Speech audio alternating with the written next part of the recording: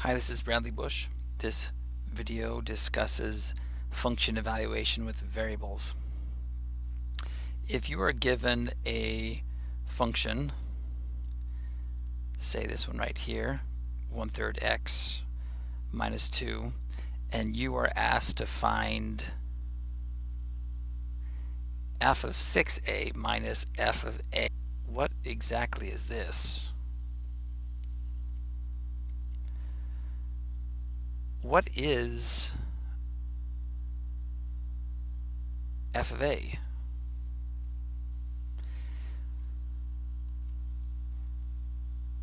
Well, what is f of 1? F of 1 is just the function evaluated at 1. So wherever there was an x, which there was an x right here, you plug in a 1.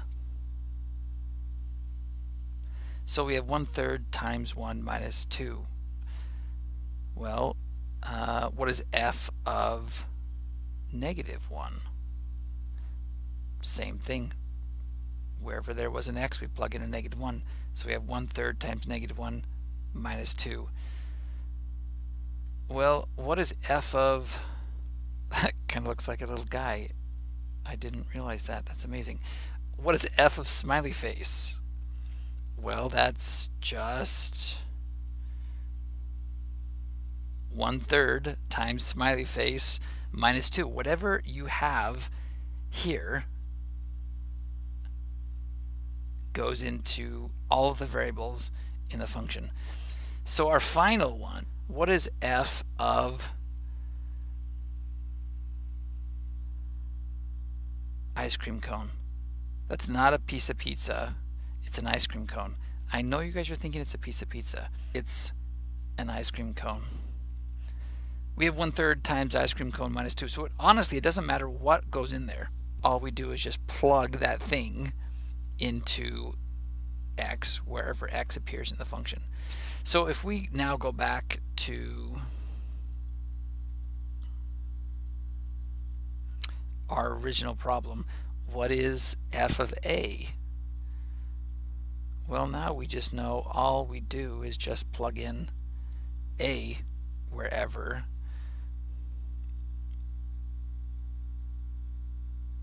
there was an x. So we have 1/3 a times a minus 2. And that's it. So that's piece 1.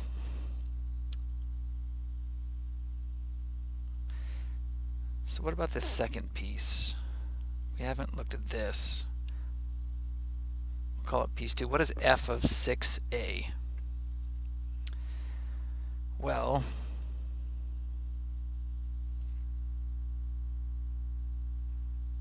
if we follow the pattern we've seen so far, then all we're going to do is plug in the 6a wherever there was an x in the function f. And then we just do some simplification.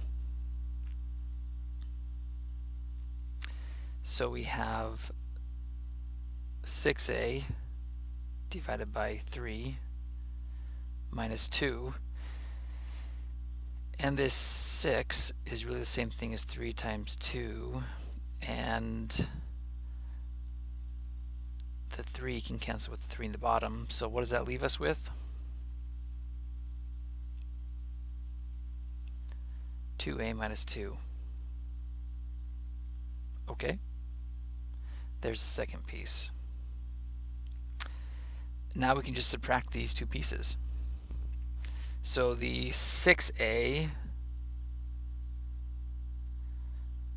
f of 6a goes there, and f of a goes there.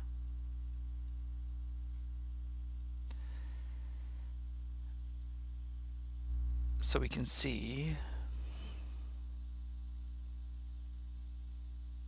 this was the f of 6a, and This was the f of a, and notice we have also the minus sign. So one point that could trip you up is this negative here needs to be distributed through each piece of this second term. So we get a negative 1/3 a there, and a negative times negative 2 gives us a positive right there. And now we're just collecting terms. We can see right away that this negative 2 and that positive 2 cancel, and we're left with 2a minus 1/3 a. We can't add these two together until they have the same base with fractions, the same denominator. So let's make the 2 into something with a 3 in the denominator. So how about we multiply by 3 over 3. That gives us 6a over 3 minus 1/3 a. And once we have 6a over 3 minus 1/3 a, we have the same denominator, so we can just take the tops and subtract them. So we have 6a minus a. If you have 6a and you take a away, you're left with our answer, which is 5a over 3. And if you want to put the a out in front, that's perfectly fine too. You could have 5/3 times a. That's it. Thanks for watching.